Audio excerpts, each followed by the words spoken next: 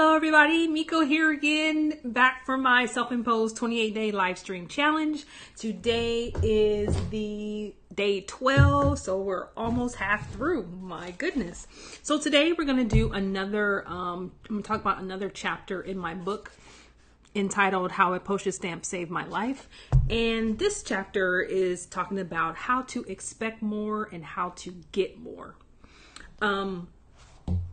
I'm sure a lot of us have heard the old adage, a mind is a terrible thing to waste. And that is so very true. In fact, neuropsychologists believe that we get in life what our brain expects to happen next.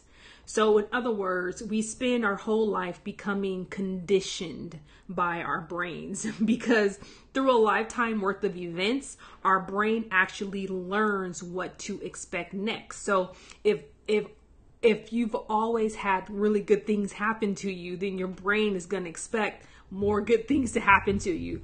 But if you had a lifetime of just terrible things and that's all you dwell on and that's all you focus on, then you're going to get more experiences of those bad things. And that basically is because what we expect to get in life is what we actually end up getting.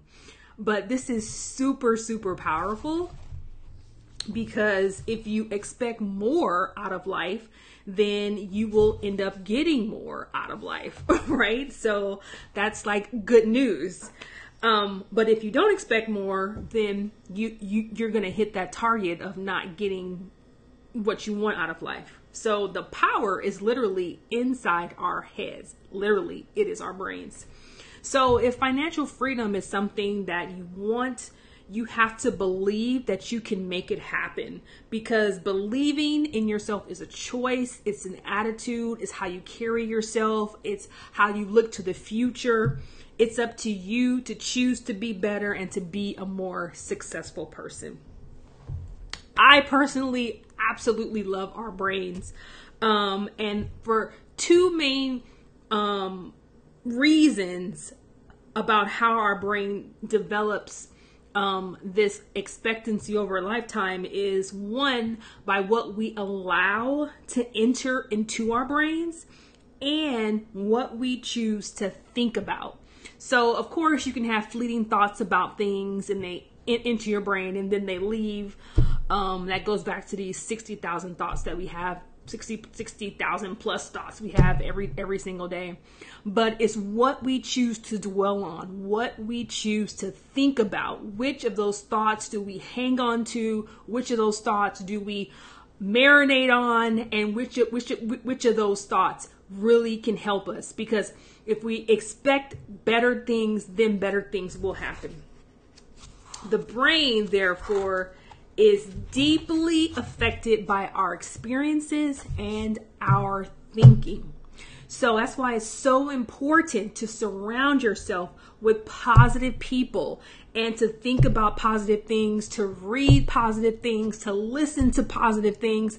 Put that in your brain every single day, just like you wash your wash your face every day, you brush your teeth every day.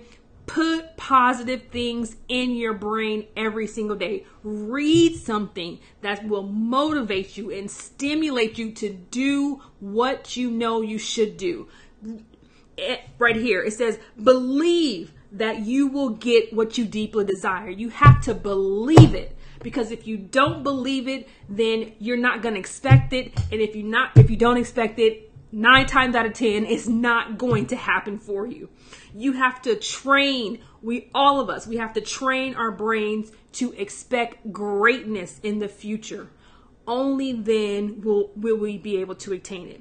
Let me read this one last paragraph. It says, over time, what we expect to happen to us often does.